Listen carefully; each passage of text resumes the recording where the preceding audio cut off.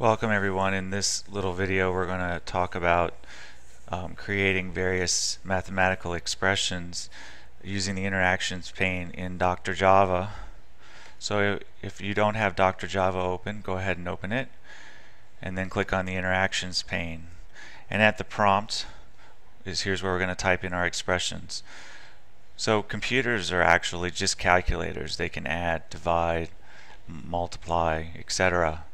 So we can type in 3 plus 4 to get 7, or 10 minus 2 to get 8. We can multiply more than one number by saying something like 2 times 2 times 2 is equal to 8. We can also divide by saying 6 divided by 2 is equal to 3. But if we switch those numbers and say 2 divided by 6, we are going to get 0. And the reason is that integers are handled differently in another part of the processor than the floats. So we have to tell the computer that we're working with decimals, or otherwise if we divide by two integers it will truncate all of the decimal points. So if we say 2.0 divided by 6.0, then we can get our result of a third.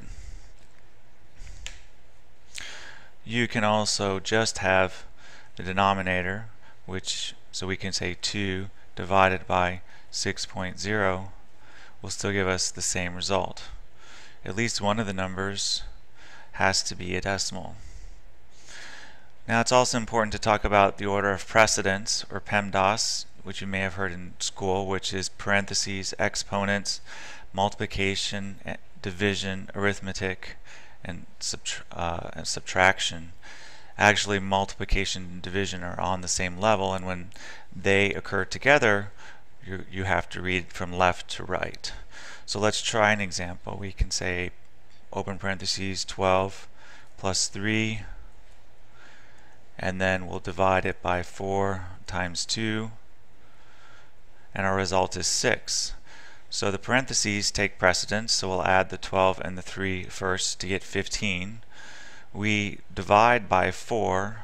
4 goes into 12 3 times with 3 left over, so since we are working with integers we just have a 3, and then the 3 times 2 is equal to 6. So we also have a modulus, or a remainder sign, that we can use, and we can say something like 26 modulus 10 will give us 6, because 10 goes into 26 2 times, with 6 being the remainder. So we could say something like 6 modulus 2, and we get 0 because there's no remainder, because 2 goes into 6 evenly. We can also create larger expressions using modulus. For instance, 26 modulus 10 modulus 4 times 3 is going to equal to 6. So 26 modulus 10 is 6. 6 modulus 4 is 2, because there's 2 left over, and 2 times 3 is 6. Let's do another example. How about 6 times 7 modulus 4? So we have 2 left over. So 6 times 7 is 42, and 4 goes into 40 10 times, with a remainder of 2.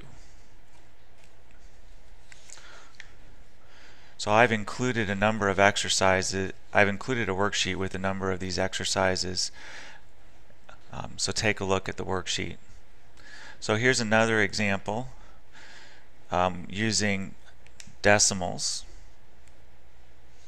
instead of integers.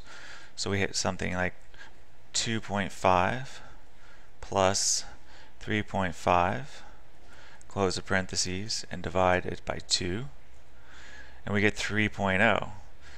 So the parentheses take precedence, so 2.5 plus 3.5 is 6, and 6 divided 6.0, not 6 because we're working with decimals, and 6.0 divided by 2 is actually 3.0 and not 3 according to the computer.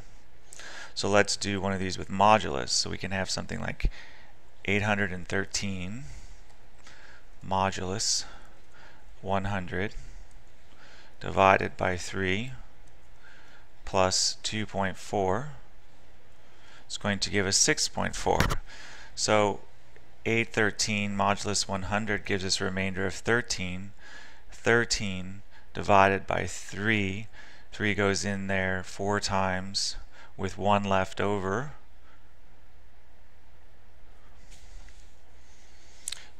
And then, yeah, so 13 goes in there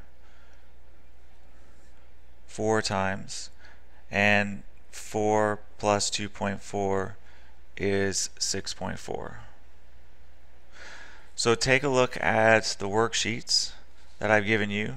I've also given you a link to a site called Practice It.